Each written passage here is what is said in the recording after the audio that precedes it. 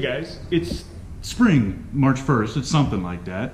It's a beautiful day out, and what better day to spend my weekend than to work on the shitbox Gooseneck.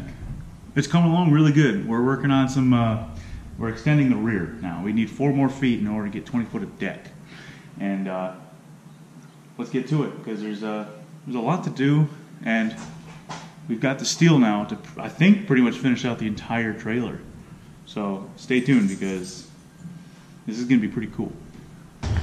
So what I'm doing here is I've got these 6 by, I think 6 by 6 I-beam, 3/8 thick. This is 1/4 inch thick I-beam on the main rail. What I got to do is extend it out 4 feet, and I just don't want to butt weld it. What I'm going to do is cut it back and overlap it, the 6 inches or whatever, 8 inches I've got. That way you can weld everything all the way around, plus put a fish plate over on top of it. And I think that would be plenty strong, because that's where the axles are going to be sitting, right here. And so I think that would really cut down on any kind of stresses, since it's going to be so overbuilt. I'd rather it be overbuilt than under, but to an extent. Never mind. So every time I go into a side to shop, I won't. She's ruining my shot now.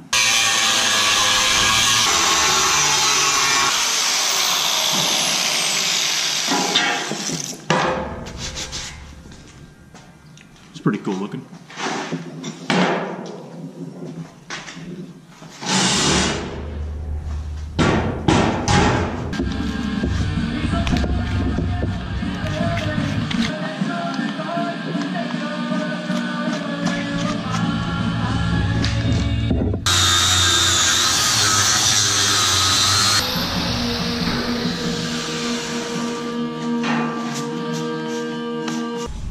Alright, so this is what I'm talking about. This is where it's got this 90-degree angle cut into 1/2 of the I-beam.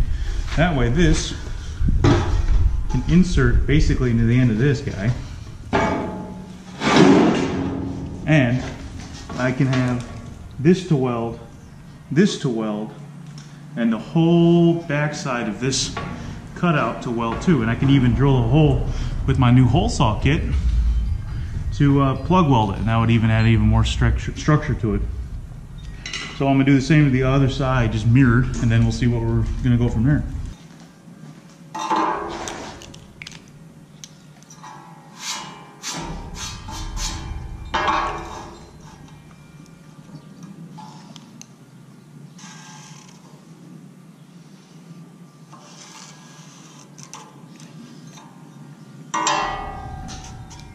Okay.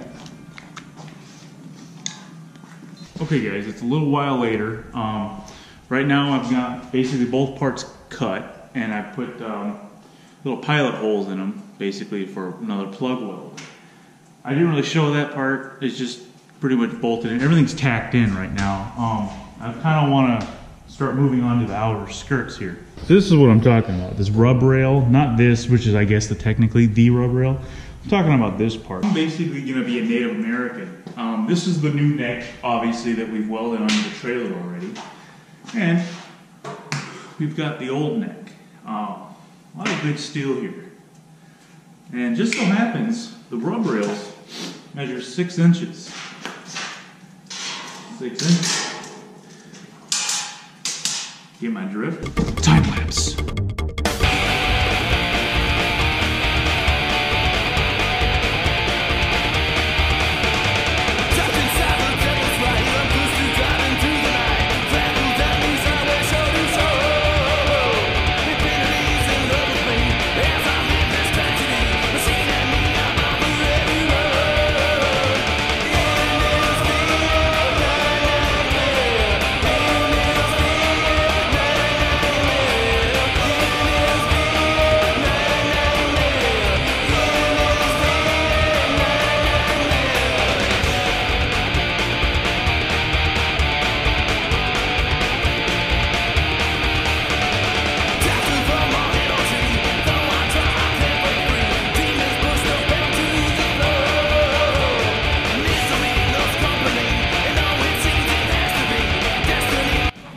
After that really cool time lapse, we've got this piece of steel, and Uncle Moose forgot to record re-split it in half.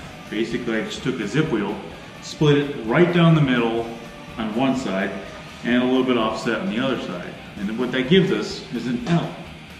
And coincidentally, that's what the same thing that they did on the trailer before I had it. Whoever built it used whatever this 2x6 square tubing.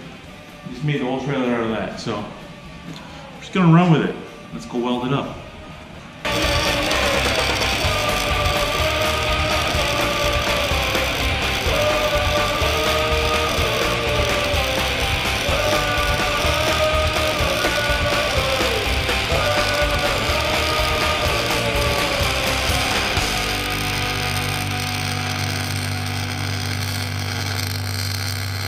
Look guys, I added 4 feet to the end of the trailer. It's finally done. It's only took like a month because I'm lazy. But now we can move on to the big part, which is moving the entire axle assembly with.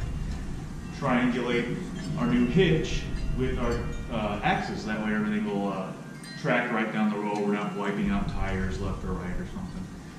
So that's the last big step for this project. After that, we cap off the end and we deck it, and then we can play with it.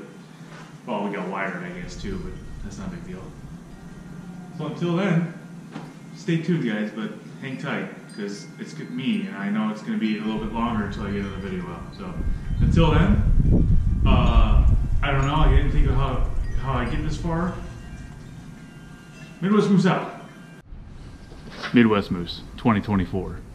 Vote for me, the man of the people.